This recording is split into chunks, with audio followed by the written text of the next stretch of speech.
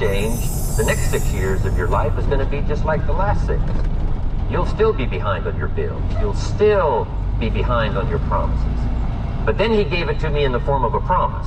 When I was 25 years old, I've remembered it all these years, and I've shared this promise now with probably over 3 million people in the last 30 plus years. And it's going to be valid for you, so listen carefully to this promise. My teacher said to me, young man, if you will change, everything will change for you. If you will get better, everything will get better for you. What a clear message that was for me. He said, if you'll change your philosophy, you'll change your habits, if you'll refine your thinking, if you'll change and accept some new disciplines, if you'll turn the corner where you've been in the past, go for a new life for the future, he said all kinds of remarkable things will happen for you, if you will change. Before I met Mr. Shoaff, I used to cross my fingers and say, I sure hope things will change. I was hoping the government would change and the tax structure would change and that my boss would change and pay me more money. I was hoping that, you know, economics would change and prices would come down. And I was hoping that circumstances would get better. And then I discovered from my teacher that those things are going to continue the same.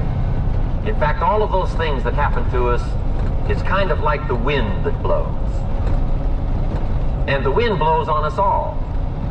In fact, in America, especially, the last 6,500 years of recorded history, we've got probably the most favorable wind that's ever blown. Economics and circumstances, living in a free country, democracy and freedom, an excellent economy. Sure, we struggle at times, but compared to the rest of the world in the last 6,500 years, we've got the best wind ever. But if you just let the wind blow, I'm telling you, it won't take you where you want to go.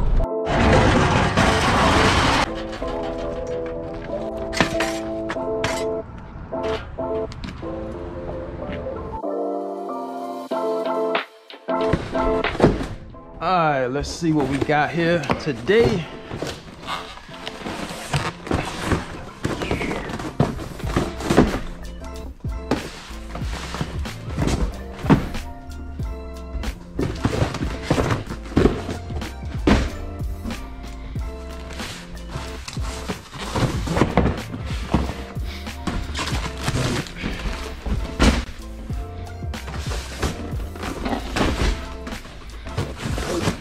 See, when you've been working a stop for a minute, you already know what cases to grab because of the customer, or maybe you worked the customer for a while. You start recognizing the cases, and you just know what to grab for certain stops. The more you do it.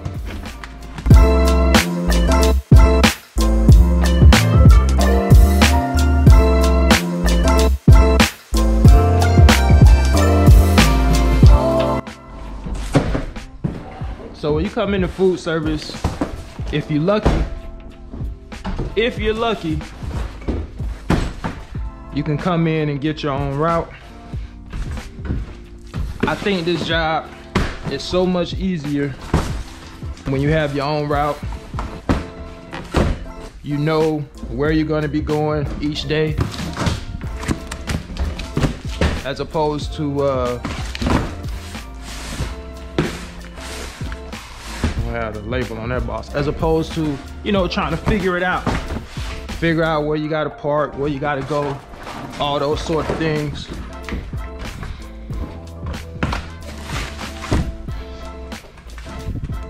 So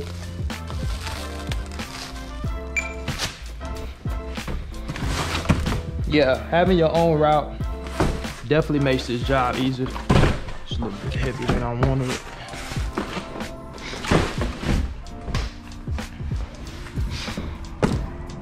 But everything come with time, man, with this job. Any job, really. You do it long enough, it start getting easier for you. That's just the way it is.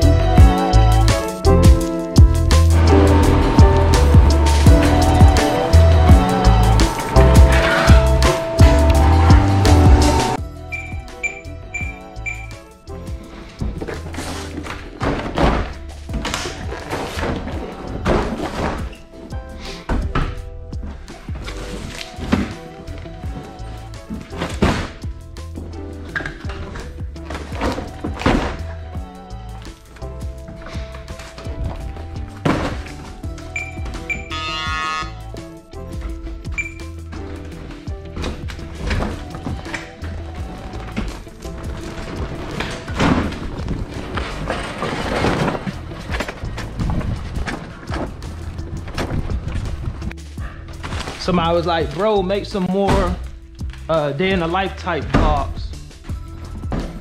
Shout out to you, man. I appreciate you supporting the channel. The person who said that. Oh, let me show you something real quick. So the reason I didn't put that sugar on the bottom is because you see, well, maybe you can see my blade, I'm not sure, but it's got like some ridges and some of it bent up just due to, you know, putting a ramp on the dolly. So if I put that sugar at the bottom, when I pull out from underneath of it, it can actually put a hole in the bag. So that's why I don't put that on the bottom. I don't put anything on the bottom now with this dolly, being that it's like it is with the blade. Anything that I think it can rip the case or the bag, I don't put it at the bottom. So it's just little things like that to be aware of when you're dealing with this stuff. We gonna put it on the top, so we don't have to worry about that. It's not gonna rip through the, that plastic on those rice bags. So just little things like that help you keep from damaging cases.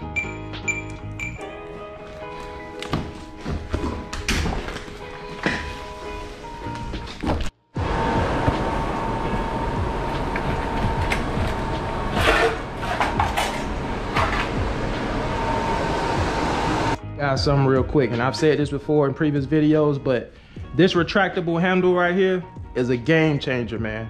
It makes it so much easier to pull from underneath your load. Now I know there are a lot of, you know, food service drivers out there that feel differently about these retractable handles.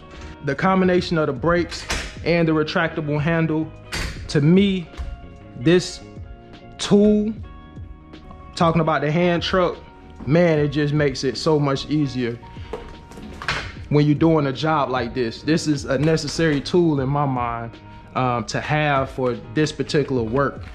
Yes, you can use a dolly with no brakes, that's cool, but when you're going down a ramp like this right here, especially some of you new drivers out there, it just makes it so much easier to control the dolly, control your load, and it's just added safety, man, at the end of the day, especially if you're, you know, coming down a ramp with a real heavy load. That's just my opinion. Now watch how easy it is for me to pull away from this load when I drop. Watch this. Now most guys, you got to put your foot underneath here. This is something we used to do in the beer business when I delivered beer, and pull it out. But you don't have to worry about all that, man. You don't have to worry about struggling trying to pull it out. I mean, you just pull the handle. How easy is that? Simple, man, simple. If you one of those food service delivery drivers that wear tennis shoes, and you know, you may not have a composite toe boot on or shoe or steel toe or whatever the case may be, a lot of times when you're putting your foot right here underneath this bar and you're pulling out of it, depending on how heavy that load is, that thing can hurt your feet pulling out from underneath it. So, you know, just not being able to do that, or not having to do that, I should say, it just makes it so much easier, man. And I'm all about making this job as easy as possible, and having this type of dolly to do this work, it does just that. It makes this job a lot easier. That's just my opinion though. Y'all let me know what you think.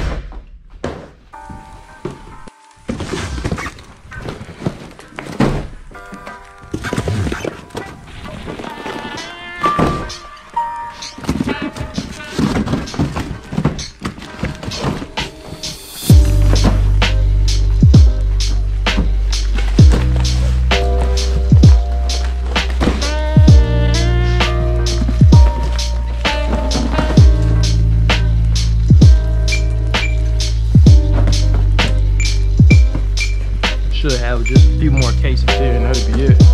Yeah, 4 more cases will be done with this stop. Alright, so these are the last 4 cases for this stop. When you hear that beep, you know that's it, man. So we're gonna get ready to get up out of here once we drop these off in the freezer. On to the last stop, man. Y'all keep it locked.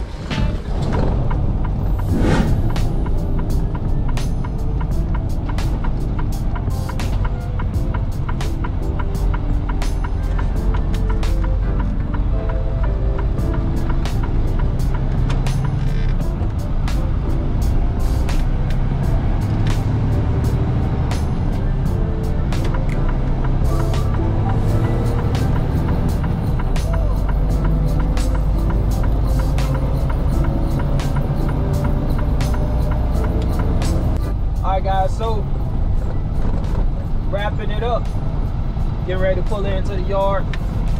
Overall, we had a good 2 days. Everything went pretty smooth. You know, that's how we like it in the food service world. We had some issues from time to time, but anytime we can get those good days, man, it just makes it's so much easier. Well, listen, to all my new guys that's getting into food service, I just want you guys to remember, this job is about 90% mental. And what I mean by that, if you can control your frustrations doing this job and not let it get the best of you, I think you can have success doing this job. Otherwise, this can be one of the most challenging jobs that you'll have if you can't harness those emotions. You just gotta understand, you gotta realize that you're gonna have some moments, I'm not gonna say days, you're gonna have some moments where everything isn't gonna go your way. You're gonna have some issues, things are gonna happen. You just have to know how to respond and not necessarily react in a way that's gonna make your day worse. I'm trying to get into the spot right now. But yeah, you just gotta know how to react, guys.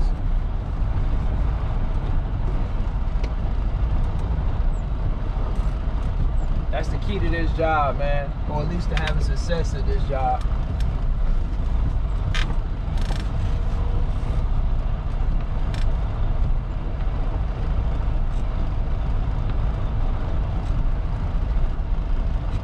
Because if you don't have that, I mean, this job can really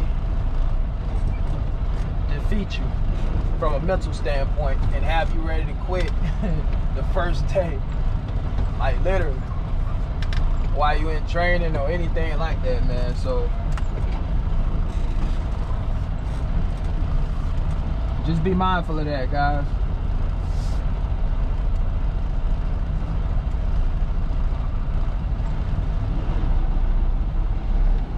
Things are gonna happen. One thing I can tell you though, if you're lucky enough to get a route when you start, I think that's gonna, you know, make it a lot better for you, a lot easier. If you get into this space and you don't get a route and you go to the extra board,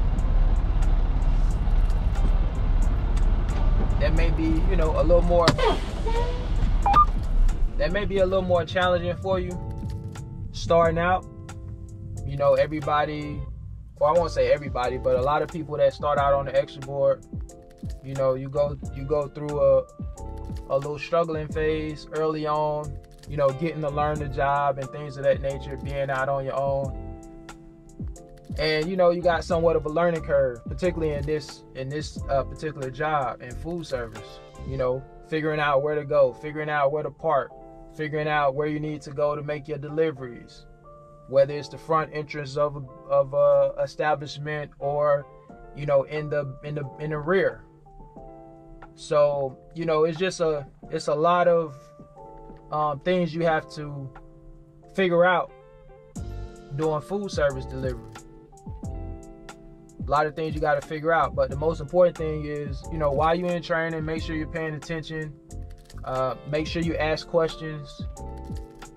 That way you can be informed and have a lot, if not all of the information you need in order to be successful, man. Don't be afraid to ask questions in training, all right? Very important. But that's about it, guys. I'm gonna get ready to drop this trailer, finish doing my sign out, finish my post trips and things of that nature, and I'm gonna get ready to get out of here. It is 7 o'clock on the dot right now. I don't know if you guys can see that, 7 o'clock. So yeah, man, we getting ready to head to the house, man. I'll catch you guys on the next one. If you're new to the channel, consider subscribing. You guys take it easy, man. I'm out of here.